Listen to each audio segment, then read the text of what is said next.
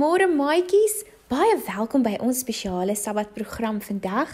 Karin gaan vir ons open met gebed. Dankie liewe Jesus vir die lekker dag wat ons gaan hê en om te luister na die storie en om aan Jesus te glo elke dag wat ons bid. Amen. Maatjies, dis tyd om liedjies te sing.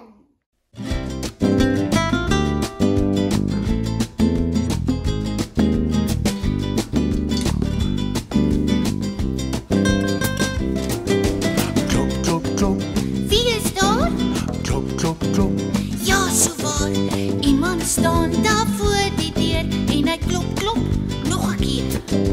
Hastig, maak ek oop, voordat hy dalk weg sal loop. Dit is Jesus wat daar wag, en hy klop, klop, elke dag.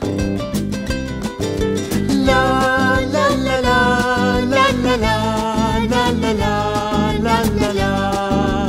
Hy klop elke dag. La, la, la, la, la, la, la, la, la, la, la, la. Hy klop elke dag.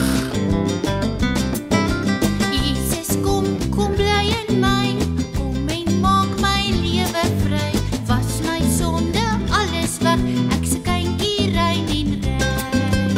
Jesus kom bly in my, kom en maak my lewe vry. Was my sonde alles weg, ek se kindjie rein en reg. La, la, la, la, la, la, la, la, la, la, la, la, la. La, la, la, la. La, la, la, la, la, la, la, la, la, la, la, la, la.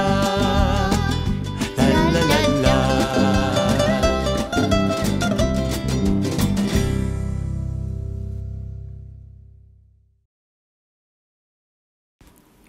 Het jy dalk 'n verjaarsdag gehad hierdie week? Karin het 'n baie spesiale boodskapie net vir jou. Maatjies, almal wat verjaar het hierdie week, baie geluk met julle verjaarsdag.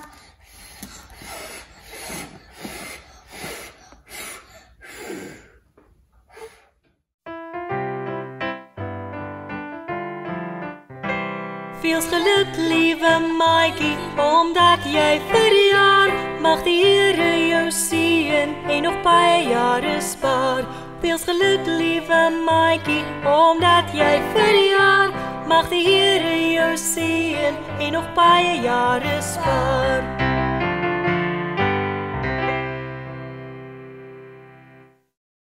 Maatjies, kom ons luister na ons sendingverhaal.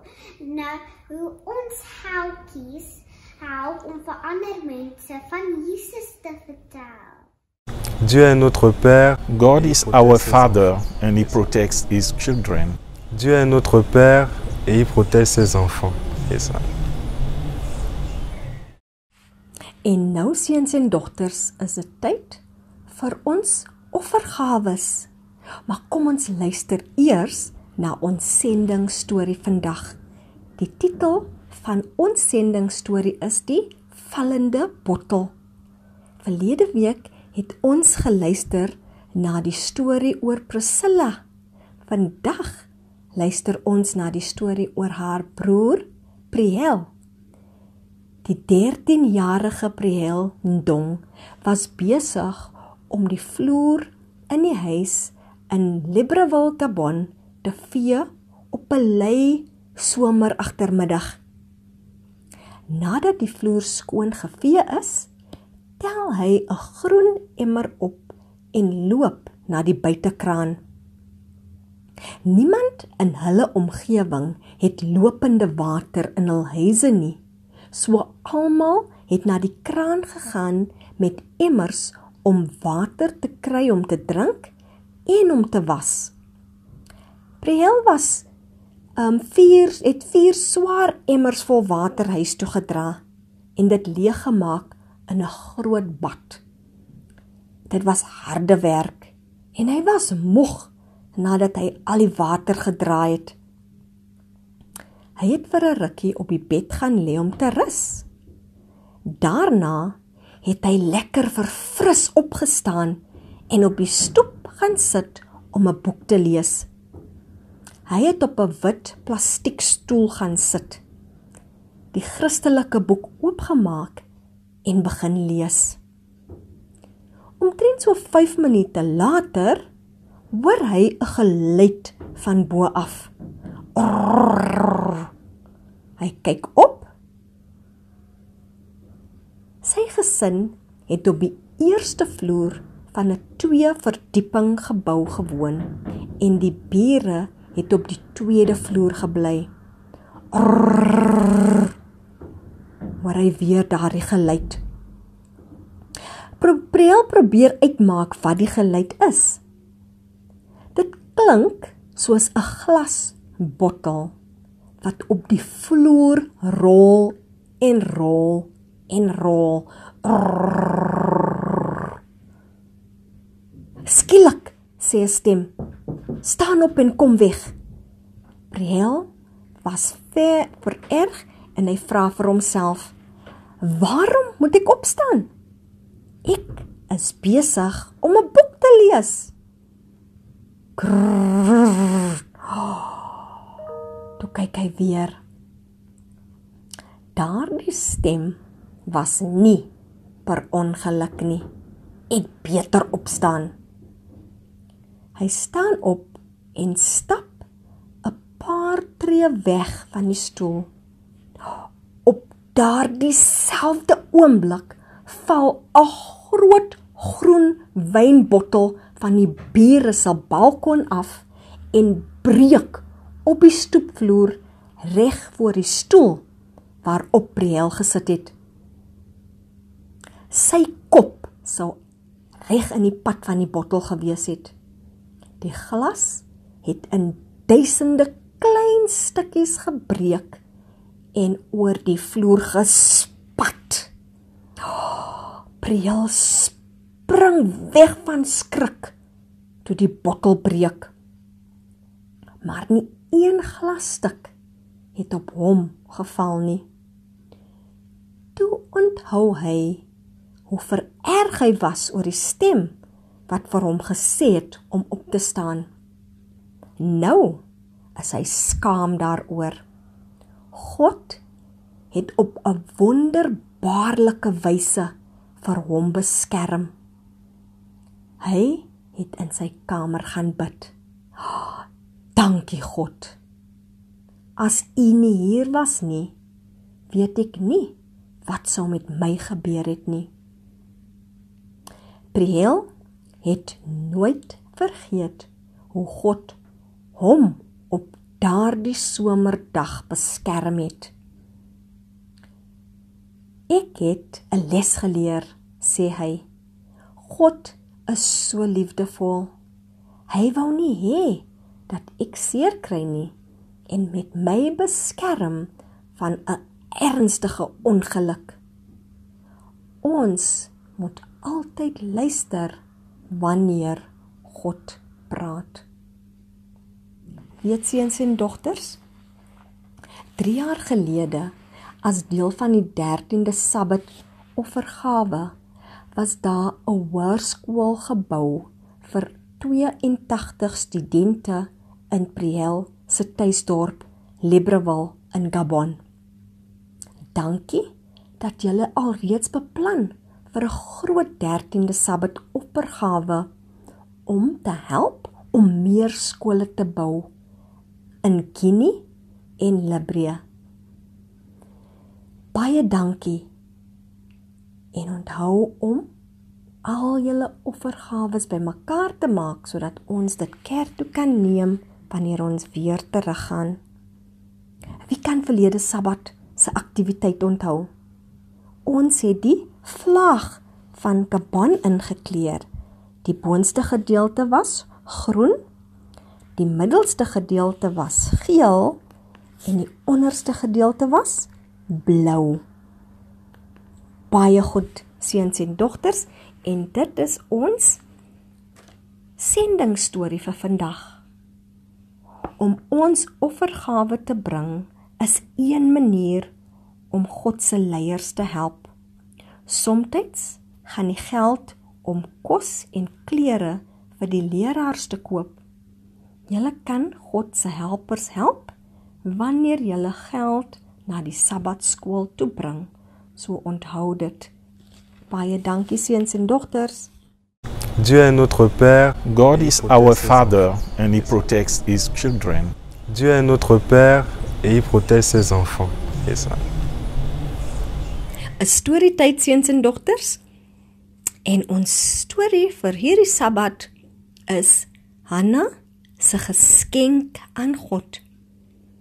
Ons geheerteks is 1 Samuel hoofstuk 1 vers 28 en dit sê: Nou sal hy sy lewe lank iemand wees wat van die Here afgesmeek is.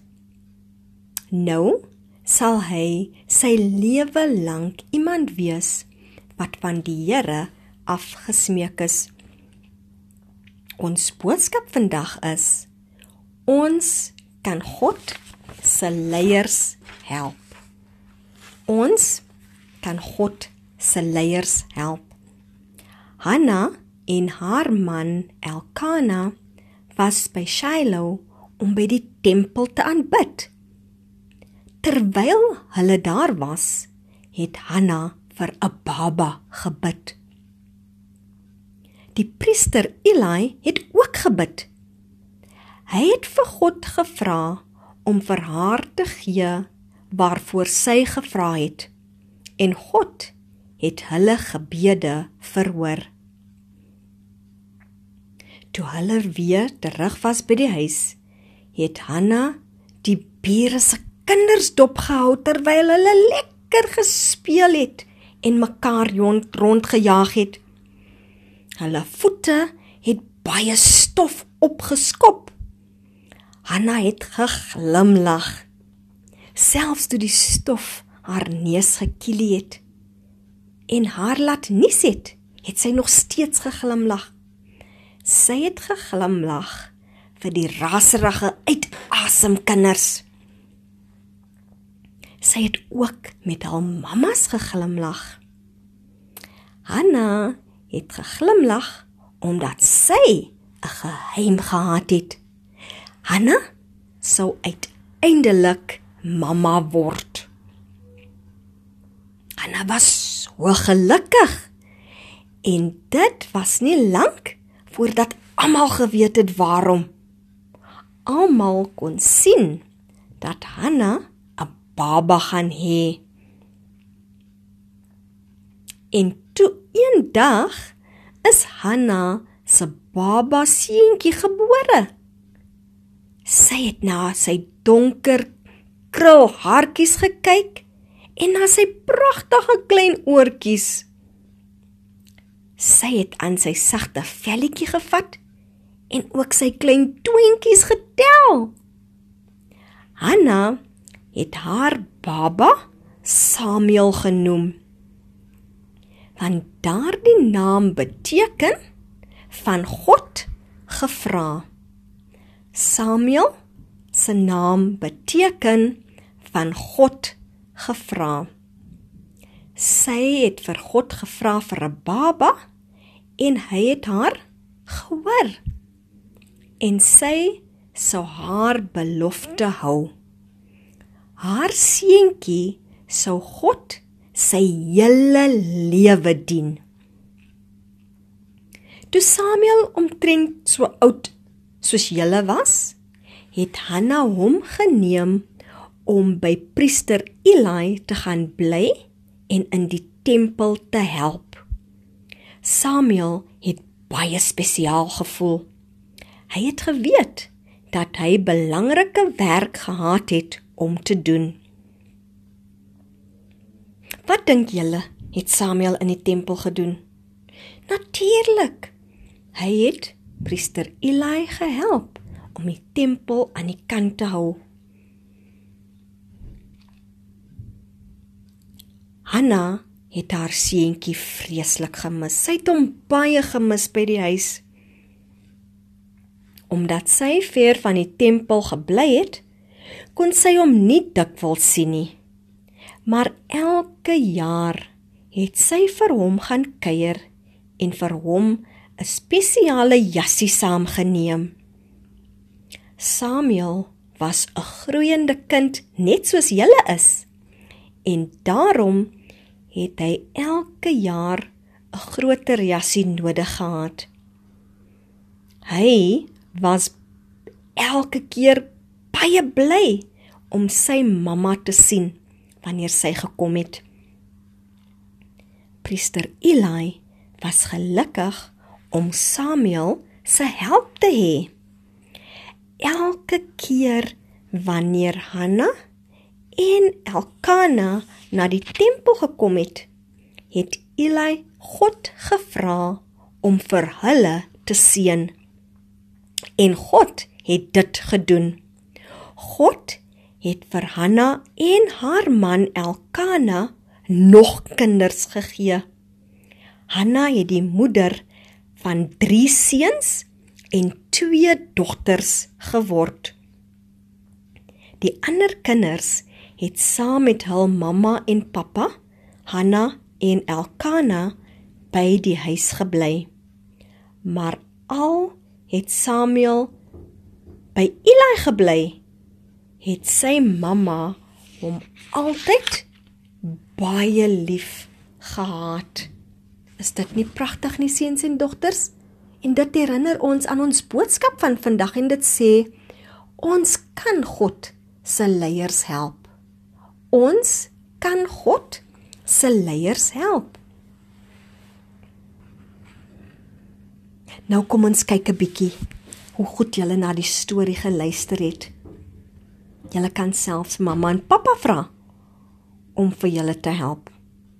Die eerste vraag is, hoe dink julle het Hanna vir Samuel gehelp? Hoe dink julle het Hanna vir Samuel gehelp?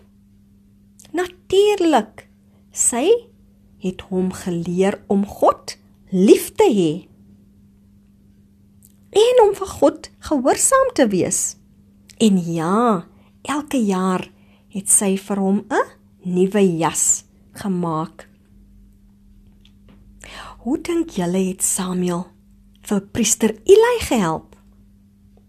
Natuurlik, hy het priester Eli in die tempel elke dag gehelp. Toe Hanna Samuel gehelp het, het sy ook priester Eli, wie God se leier is, ook gehelp. Dink julle dat julle daarvan sal hou om in 'n tempel, kerk te bly en die priester of die leraar elke dag te help? Wel, selfs al bly julle nie in 'n kerk of 'n tempel nie, kan julle nog steeds God se leraars help. Onthou julle ons boodskap? Kom ons sê dit saam.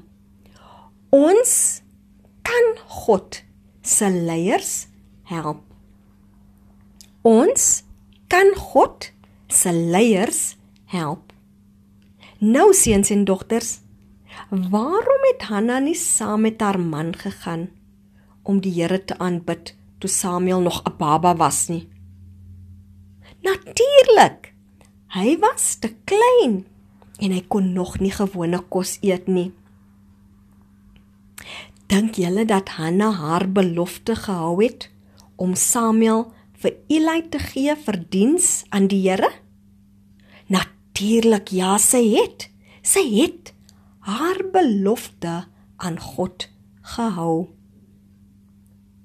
Hoe lank wou sy hê dat Samuel die Here moes dien? Ons leer dit in ons teksvers. Samuel sou God dien vir sy hele lewe. Ons geheerteks sê, nou sal hy sy lewe lank iemand wees wat aan die Here afgesmeek is. Nou sal hy sy lewe lank iemand wees wat aan die Here afgesmeek is.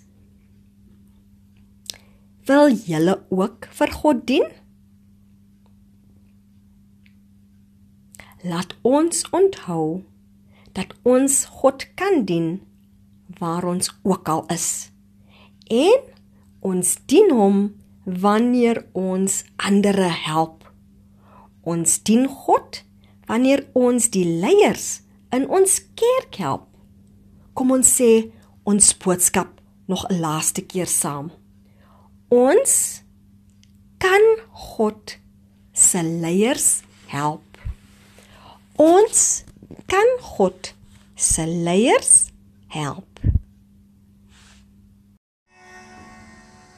For this child I prayed, for this child I prayed, for this child, for this child, for this child I prayed.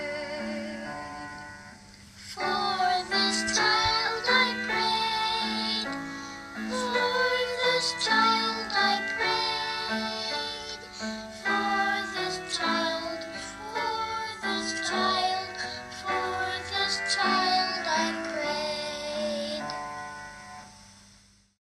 En nou, seuns en dogters, is dit tyd vir ons aktiwiteit.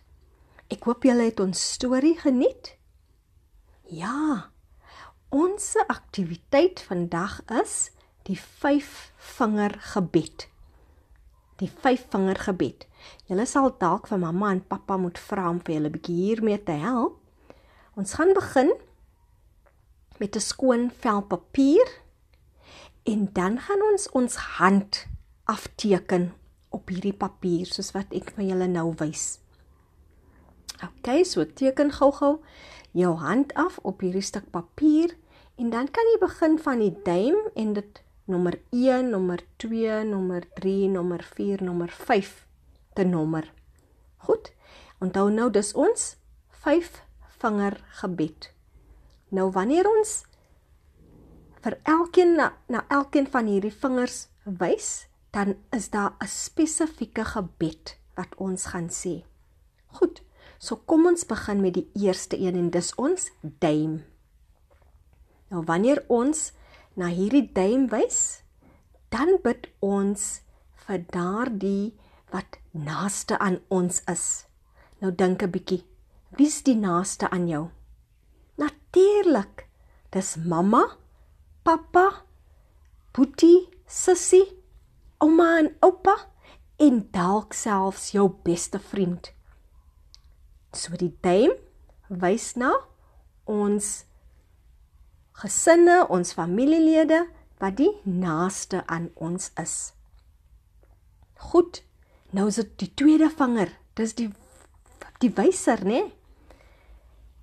Nou daardie vinger verwys nou na mense in ons lewe wat ons rigting gee en ons verder aanhelp en ondersteun. Nou kan jy bietjie dink wie pas by daardie ene in. Ja, dit kan wees ons onderwysers, dit kan wees ons dokters wat na ons sien wanneer ons siek is, dit kan selfs ons leraars wees in die kerk.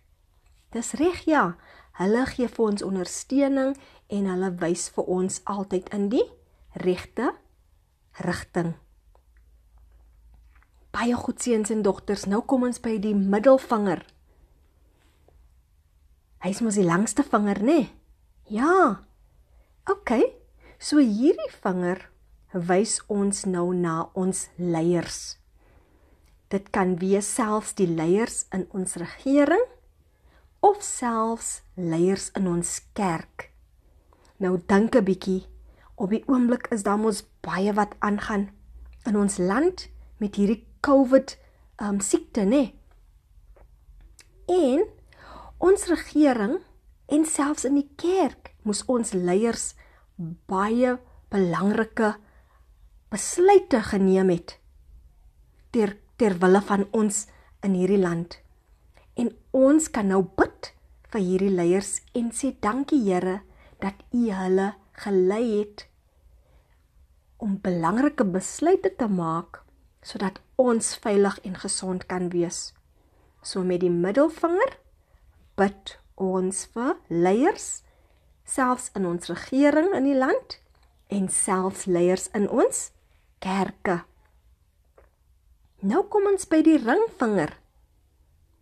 Hy is mos nou so hier die tweede kortste vinger op die hand, né? OK. Nou daardie vinger, as jy bietjie kyk na hom, sal jy oplet, hy is nie 'n vreeslike sterk vinger nie. Hy het eintlik die ondersteuning van die ander vingers op jou hand nodig. So hy is 'n bietjie van 'n swakkerige vingertjie. Nou, wanneer ons wys na ons ringvinger, dan sê ons 'n baie spesiale gebed vir daardie wat ons ken, wat dalk in moeilikheid is, wat 'n bietjie swak is as gevolg van siekte, wat dalk probleme het waarmee hulle sukkel. So stem jy saam dat hulle baie gebed nodig het? Definitief nee, want hulle is nou bietjie swak, gaan bietjie deur 'n moeilike tyd, so ons sê daardie spesiale gebed op vir hulle. Laastens is dit die pinkie, die kleinste vinger. En seuns en dogters, wanneer ons na daardie vinger wys, bid ons vir onsself en ons behoeftes. Dink 'n bietjie, watter behoeftes het jy op die oomblik? Jy kan selfs vir Jesus vra om voorsiening te maak vir daardie spesifieke behoeftes wat jy het. So nou verstaan jy ons 5-vinger gebed. Wanneer ons na ons duim wys, bid ons vir ons familielede, daardie wat die naaste aan ons is. Ons wyser, bid ons vir daardie wat vir ons rigting gee in die lewe, ons onderwysers, ons leraars in die kerk en selfs die dokters wat vir ons ondersteun. Ons middelvinger bid ons vir ons leiers, ons regeringsleiers, sowel as leiers in ons kerk.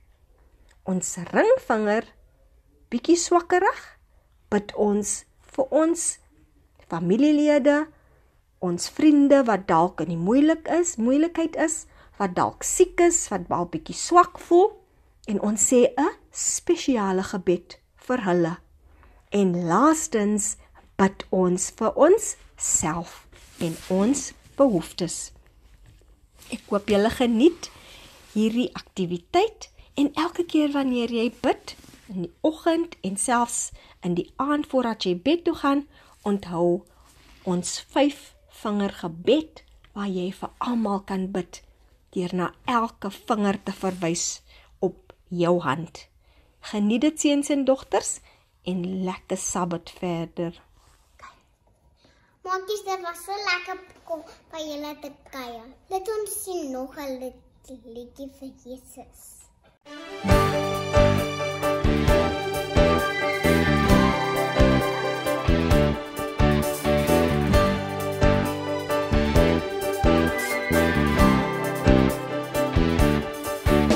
Kom sing saam met my, want ek is so bly. Kom sing saam met my, want ek is so bly. Kom sing saam met my, want ek is so bly. Ek het 'n nuwe lewe gekry. Kom sing saam met my, want ek is so bly. Kom sing saam met my, want ek is so bly. Kom sing saam met my, want ek is so bly. Ek het 'n nuwe lewe gekry. 'n Hartjie van klip het ek eers gehad, vol sonde en kwaad en afguns in hart. Maar Jesus het my skoon gewas, en nou het ek nie meer 'n sondelas. Kom sing saam met my, want ek is so bly. Kom sing saam met my, want ek is so bly. Kom sing saam met my, want ek is so bly. Ek het 'n nuwe lewe gekry. Kom sing saam met my, want ek is so bly. Kom sing saam met my, want ek is so bly. Kom sing saam met my, want ek is so bly. Ek het 'n nuwe lewe gekry.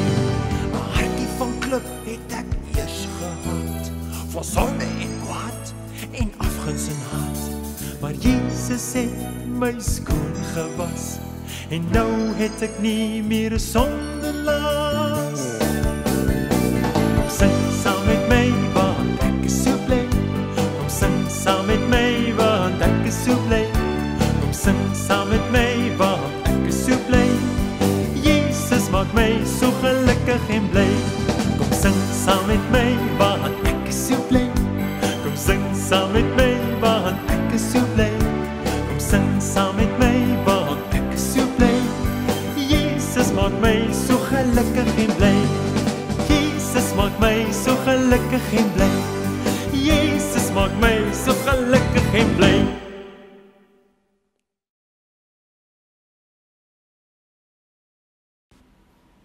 Liewe Jesus, baie dankie vir hierdie wonderlike Sabbatdag.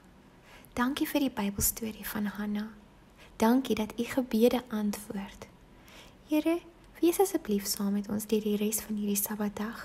En as dit U wil is, mag ons volgende week weer bymekaar kom, dieselfde tyd, om meer te leer oor U en U wonderlike liefde vir ons. Ons vra dit in Jesus se naam alleen. Amen.